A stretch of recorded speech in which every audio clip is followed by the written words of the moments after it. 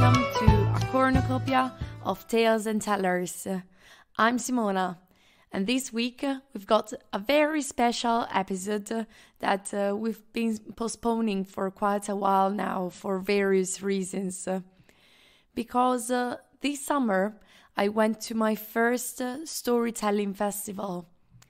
I was in the UK and I went to the Oxford Storytelling Festival, and I wanted to talk to you about my experiences and what I liked about it, what I learned from it. But I'm not the only one you're going to hear the voice and the thoughts of during this episode, because I asked David Heathfield, who was at the festival with me and who actually was the one who invited me to the festival and who performed at the festival, to share his thoughts on some points. And I also asked two people who I met at the Oxford Storytelling Festival. Their names are David and Matt, and they are storytellers and story makers. I really hope that one day we'll get them on the podcast, because I'd really like for everybody to get to know them, because they're just fantastic. But I don't want to spoil too much. I really hope that sometime soon we'll be able to invite them and do an episode with the two of them, so that you can get to know them as I did. But before I begin, I'd like to put in a note about the organization of the podcast, because when I had the idea of doing an episode about the Oxford Storytelling Festival, I thought of some points that I could ask the people to address in their recordings. And David and Matt, they tell stories together, they make up stories together, and it made sense for them to have a conversation about those points. So at the beginning of the podcast, you're going to hear the two of them talking about them in their conversation, and then you're going to hear my ideas and David Heathfield's ideas about the Oxford Storytelling Festival. So, without further ado, Oxford Storytelling Festival, a conversation by Matt and David.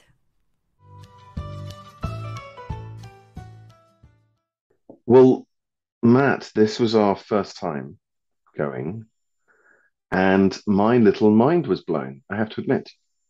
All those different storytellers, all those different styles, all those different little places and big places where stories were being told. It was quite astonishing for me. Mm. Yeah,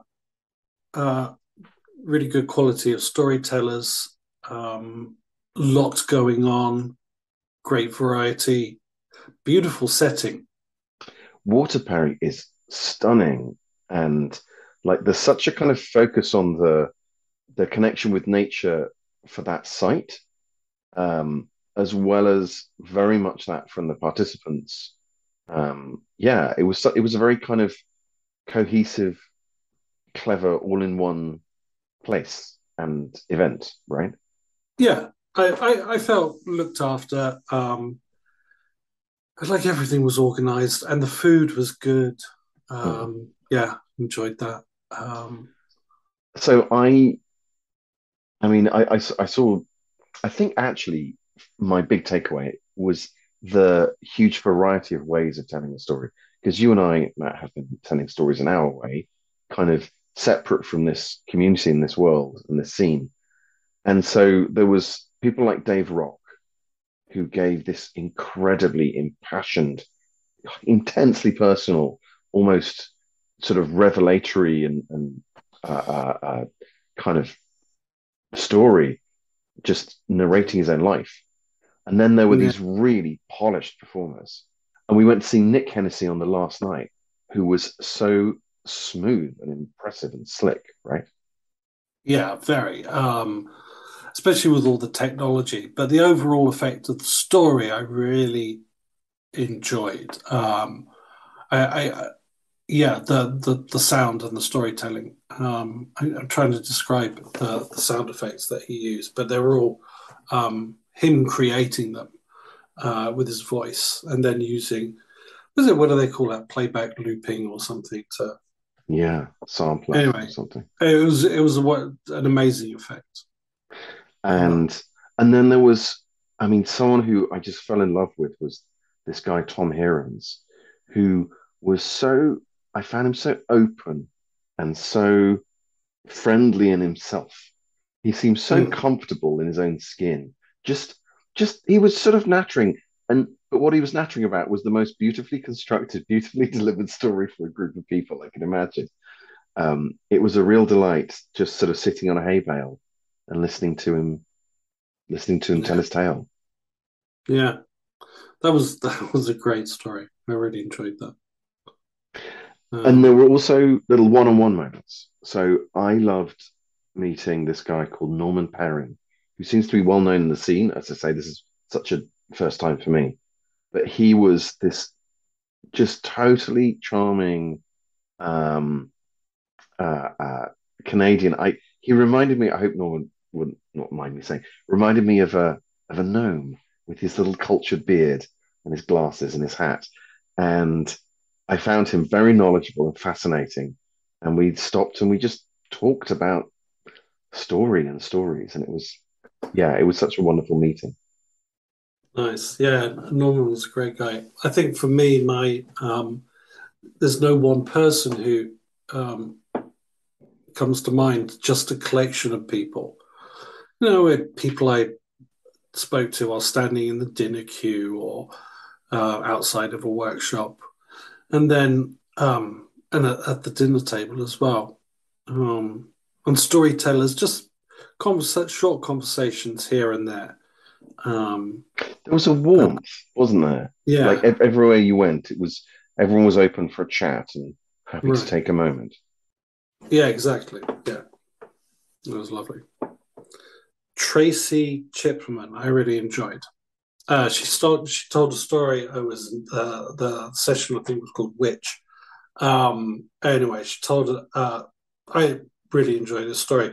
We're actually having this conversation sort of a few weeks after the festival, so I don't remember all the details of the stories. I'm not going to go into them, but it was a great story. I really enjoyed it, and the conversation she created before and after the story as well was very interesting.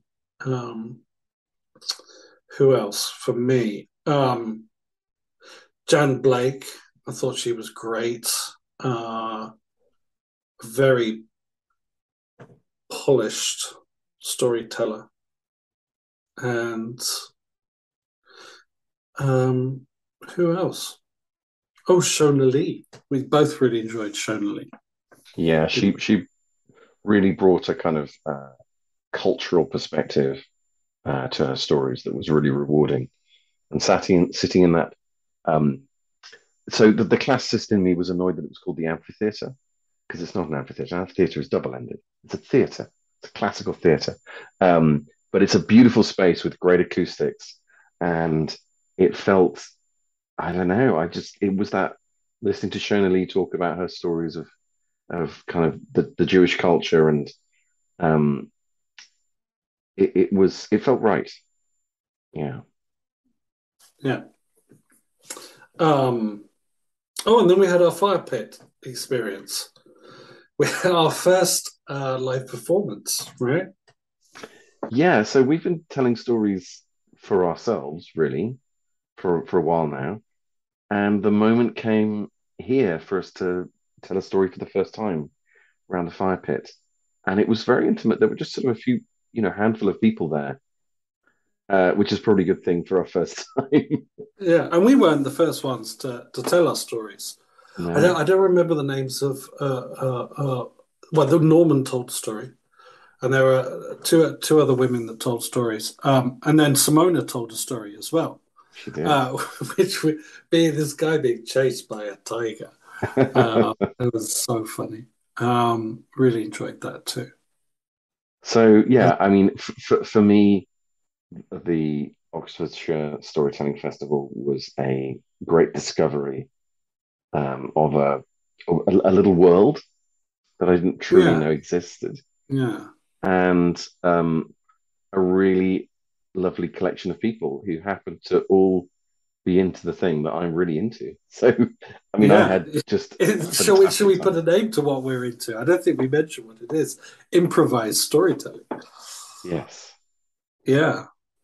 Um, and we will be there next year um, doing our thing.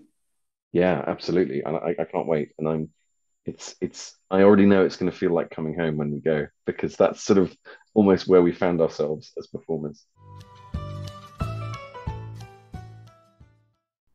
And so here we are at the second part of the podcast. The first question I asked David to answer was if he had a favorite performance or a favorite workshop he went to. And this was his answer.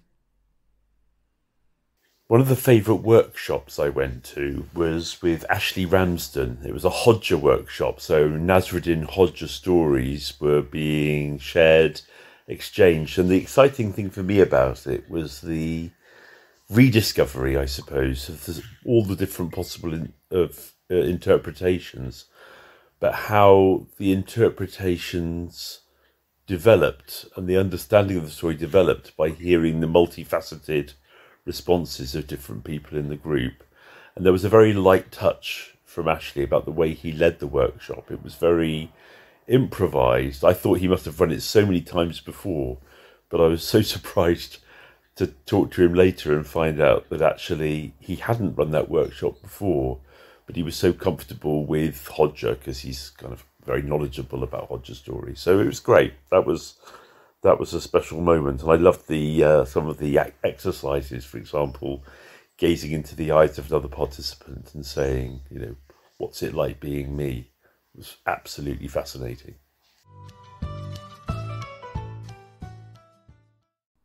I really enjoyed the Nasruddin Hodja workshop as well.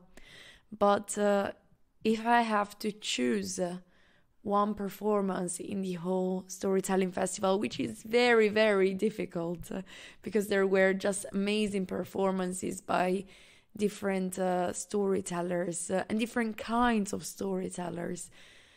Well, if I have to choose one, I would choose John Blake's performance on Friday night, the first night of the festival. It was just amazing, and she was there with her drummer, and just the compendium of music and story and words, and her ability to keep you mesmerized from the beginning to the end of the story. It was just incredible. And I had seen many videos of her telling stories, but watching her telling a story, listening to her tell a story there, live, it was just an amazing experience. And if I had to choose a workshop I went to, it was not a storytelling workshop, but it relates to storytelling and also to John Blake, because on Sunday of the festival, the last day, just before the final, the ending ceremony, well, I went to a djembe workshop, and I played the djembe with so many other people there. And it was just amazing. I kept smiling, and I couldn't stop smiling. And I remember my hands hurt, but it was just so wonderful to be there and play the djembe all together. And none of us had played the djembe before, which was just amazing. And well, you might have heard me play the djembe before in another episode. now I'm trying to learn to play the djembe. And so the second question I asked David was if he could tell me something about a favorite moment of his at the festival, or a moment that would stay with him. And this is his answer. A favourite moment from the festival was early in the morning with you, Simona, and my good old friend Matthew Harrington, standing under the silver birch tree early in the morning, on the morning after the festival was supposed to have finished. You and Matt hadn't been able to join me for my sensing tree spirits workshop the day before, so we did the workshop together early in the morning of the Monday. That was really beautiful. It felt like we stepped out of time, and the intensity of the weekend had diminished, and we were just being there together. I thought that was a special experience. It was cool. It was slightly damp. There was birdsong and stillness, and I felt very connected with you and with the tree and nature. And what to say? That was one of my favorite moments as well. Just waking up early in the morning when people were leaving or had already left. And there was nobody around, just the three of us and a couple more people. And we went to the garden, and we did the workshop that I couldn't attend the day before. And it was just amazing, so calm and relaxed. Just a wonderful moment. It's not possible to express it in words. So I'm going to talk about something a bit different, another favorite moment of mine. So actually not a favorite moment, but two of them, because I'm going to talk about the experience of telling stories at the Oxford Storytelling Festival. I wasn't one of the artists that was invited to the festival, but during the festival there was the chance to tell stories at a story circle, and that was one of my favorite moments, because the story circles I went to were in the evenings of the Saturday and Sunday. And the Sunday one was my favorite one because it was just after the ending ceremony, and everybody had gone home or was partying at the silent disco. So, well, just normal people sharing stories there in a circle. It was just amazing. After the professional storytellers listening to people who were not telling stories because it was their job to do so, but because they loved telling stories, and just being there relaxed. And I told two stories. I'm really shy when it comes to being in front of people I don't know and speaking and doing something like that when I haven't rehearsed anything. But it was such a relaxed atmosphere that I told two stories, and I enjoyed it. I enjoyed it thoroughly. And then I had another experience of telling a story. And it wasn't at a story circle, but it was at an organized event, a scheduled event in the festival. And because the story collective David was part of should have told stories about nature, but somehow there was a big performance at the amphitheater, and I don't know, it was somehow forgotten. And so at the light of a flashlight, David and a couple more people told stories about nature, and since there were just a few of us listening, it was such a relaxed atmosphere. And David looked at me and asked me, "Would you like to tell a story?" It was like, oh no, I have a story I can tell, but am I really going to do it? And in the end, I took a deep breath and I did it. And it was an amazing experience. Like, telling a story outside of the classroom just for the pleasure to tell a story. And live, it was at the Oxford Storytelling Festival, where it was the first time for me doing something like that. So it was just incredible. And I'm really looking forward to doing it again. I also asked David about a conversation that he had at the festival, and maybe something insightful or something meaningful for him.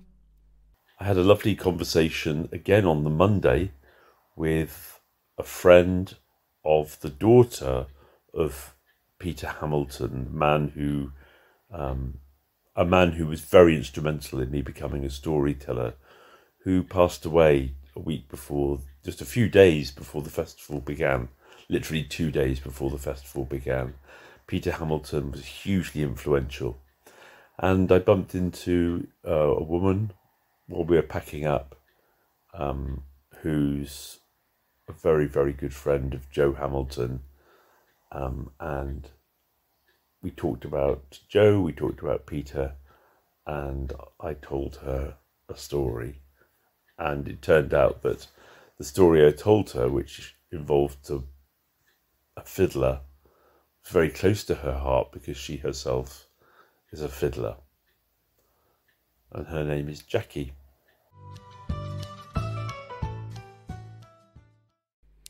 Well, from my part, I loved all the small conversations I had at the Oxford Storytelling Festival. And one thing that I'd like to share, it was not really a conversation. It was part of an exercise. It's not what you could define a conversation. We weren't really exchanging any real information. There was not an answer to what the other person was saying. So it's not what you could define as a conversation. But one thing that I vividly remember from the festival was the conversation, if we want to call it like that, with my partner during the Nasruddin Hoxha workshop, because we had to do this exercise where we were in pairs and we looked into each other's eyes, and we had to say some sentences, and one of us said it, and then the other one said it, and so on and so forth, but always looking, gazing into each other's eyes.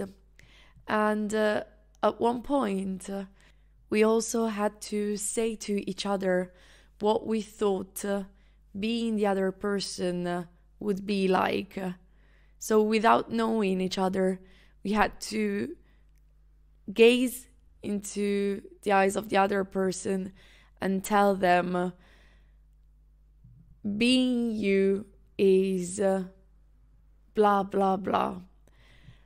And it was, this exchange really struck me, because what my partner, Fiona, if I remember correctly, told about me is exactly what I hope people think of me.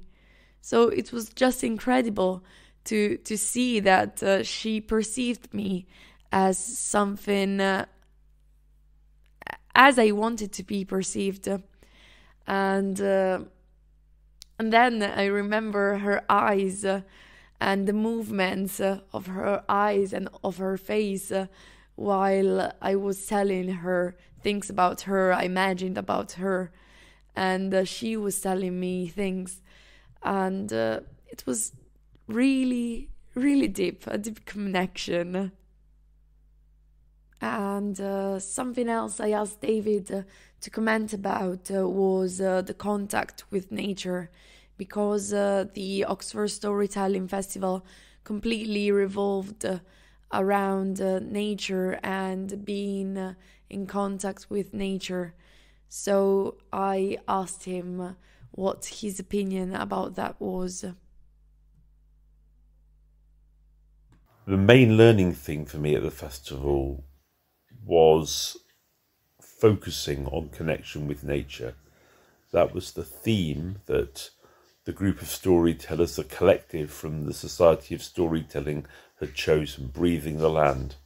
And for me to pay attention to the land, to listen to the land, to go to workshops with people like Lisa Schneidau and look at how we can bring nature into our own storytelling, really connect with all aspects of nature in a very sensory way, was my main learning from the weekend.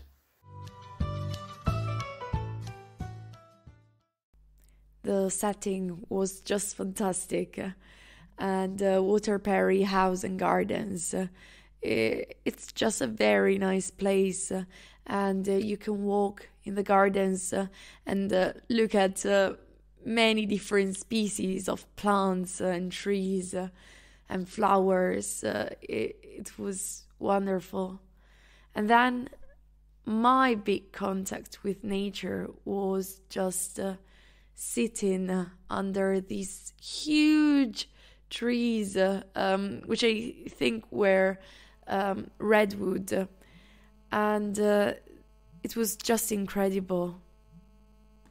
And the last thing I asked David to tell me about were final comments about the festival, and here is what he said. It was a beautiful festival, and wonderful to meet you in person for the first time after these couple of years since we met through online workshops. And that wasn't only true for you, Simona. I met several people like Norman Perrin, who I've got to know very well through the World Storytelling Cafe, and who was also involved, like you, in the project Around the World in 88 Tales. So meeting people in person that I got to know online was really special.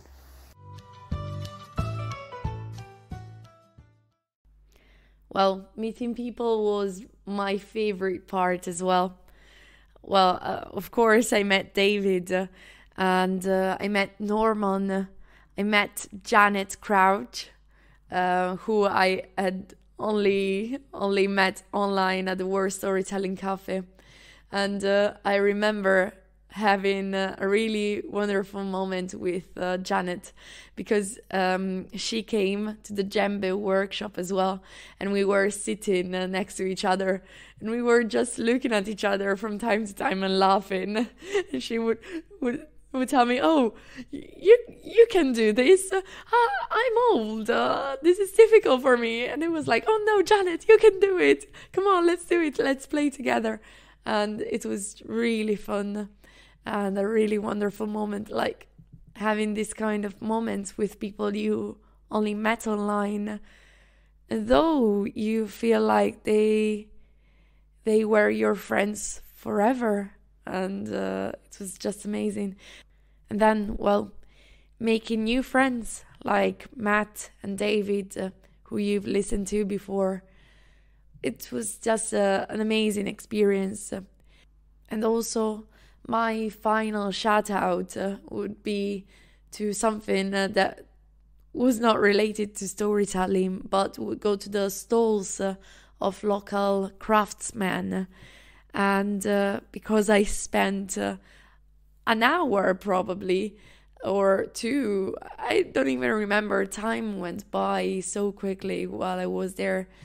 I spent some time working greenwood and making a spurtle from a piece of wood. It was just amazing. And so, here were our thoughts about the Oxford Storytelling Festival, my first storytelling festival, an amazing experience that I'd like to repeat very soon. And that's all for today. Thank you very much for listening, and we'll see you next time. Bye!